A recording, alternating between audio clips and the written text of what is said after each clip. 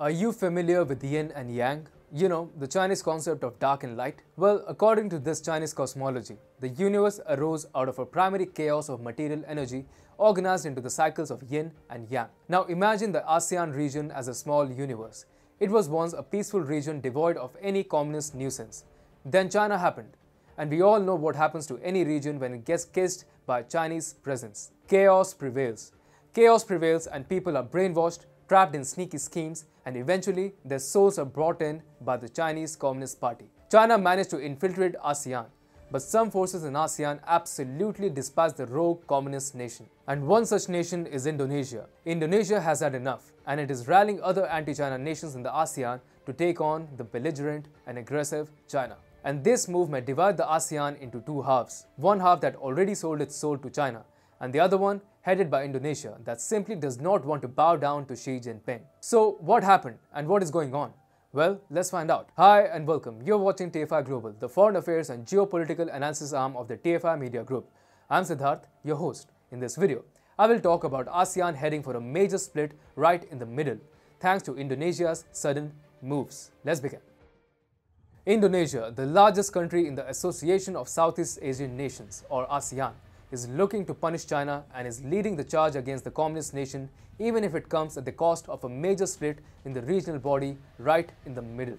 Indonesia has invited Brunei, Malaysia, the Philippines, Singapore and Vietnam to convene next year as a part of the ASEAN Coast Guard Forum, which met virtually in October. Vice Admiral An Kurnia, Chief of Indonesian Maritime Security Agency Bakamla, said, "We will share experiences on how to respond in the field when we face the same disturbance," in a veiled reference to China. This divides the ASEAN right from the middle.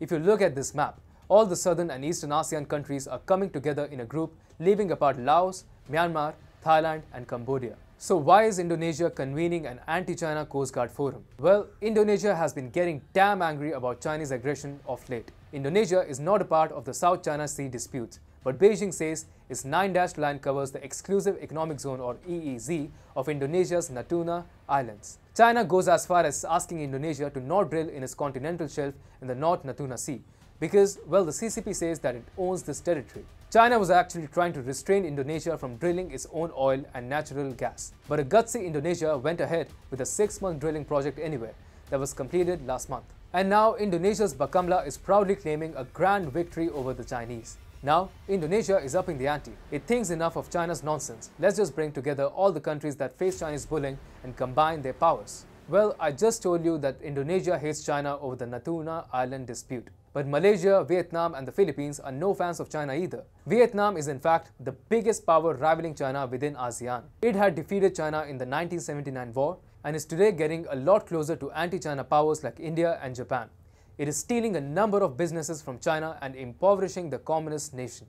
Malaysia and the Philippines both share contentious South China Sea disputes with China. China already controls the Scarborough Shoal, which is a disputed feature in the South China Sea, claimed by both Beijing and Manila. Presently, Chinese maritime militias are also eyeing Whitsun Reef, a geographical feature in Filipino waters, which is also being claimed by China. Malaysia, on the other hand, is itself a victim of Chinese bullying.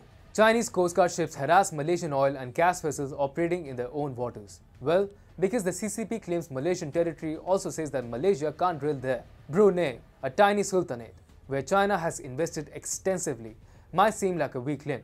But last year, Brunei was appointed as the ASEAN chair and the country showed the ability to mobilize anti-China opinion over the South China Sea disputes. And finally, Singapore is the power expected to lead the anti-China tirade within the ASEAN. As a stable political regime and a strong economy, Singapore is the perfect candidate to take ASEAN forward. And also the country doesn't have any disputes with any other ASEAN countries, which allows it to take on China without any baggage. As Indonesia brings together all anti-China forces, it is the China-Cambodia nexus that gets undermined. China was already controlling the ASEAN through its longtime ally Cambodia, which is presently functioning as the ASEAN chair. On China's behest, Cambodia has even allowed Myanmar's military junta to become a part of ASEAN and carry on its vindictive campaign against the former state councillor of Myanmar, Aung San Suu Kyi. Cambodia was compromising ASEAN in face of Chinese aggression. But now, Indonesia and other China haters have decided that they will form an exclusive club that will work against Beijing regardless of Cambodia's chairmanship